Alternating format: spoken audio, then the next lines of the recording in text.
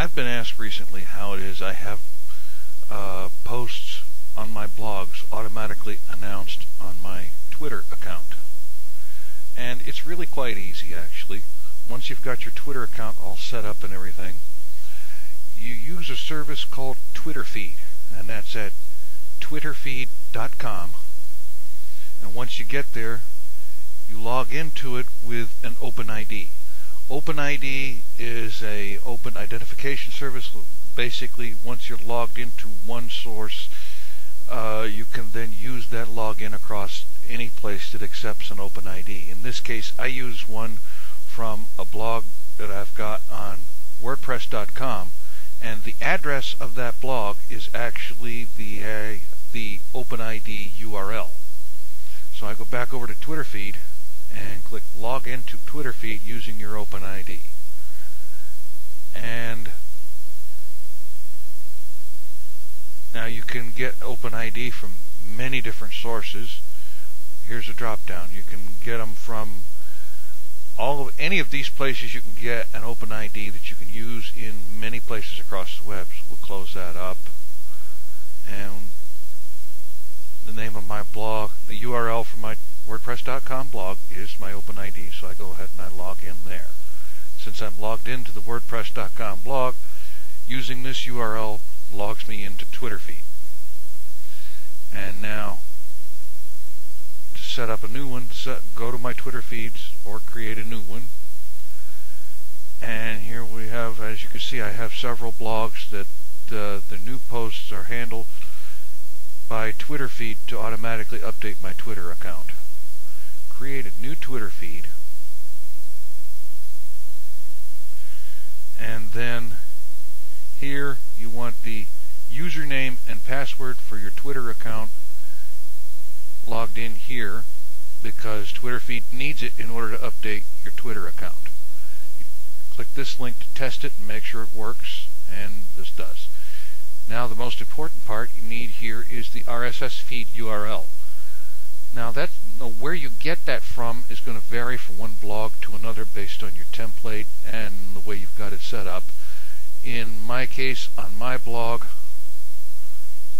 I've got it set up so that the bottom of each post I have a link to my RSS feed. So I just right click on this and hit copy link location and go back to TwitterFeed and paste it in here.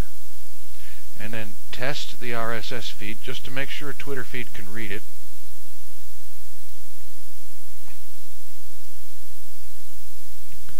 And it will load your RSS feed and try to parse it. And here it was successful, so it's a good feed. Now, update frequency, I leave that set at every hour, and to post up to 5 new releases with each update. Now, Twitter messages can only be 140 characters long, so I don't bother with having the description. I just switch it to title only.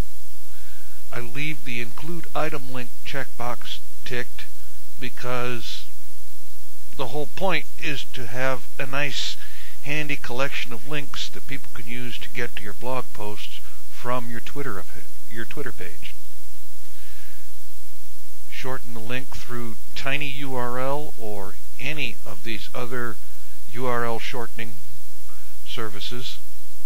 I leave it at tinyURL for right now.